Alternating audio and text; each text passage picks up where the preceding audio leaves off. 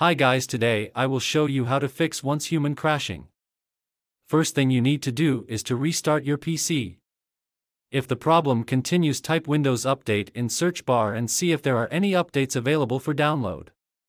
Next thing you need to do is update graphics card drivers. To do that, type Device Manager and click on Display Adapters and select your graphics card. From there just click Update Driver. If the problem continues, go to Steam and in Library select Once Human and right-click on it. Click on Properties and verify Game Files. If you still have the same problem, try opening Game Files location and find Once Human file. Right-click on it and click Properties. Click on Compatibility and run this program in as administrator.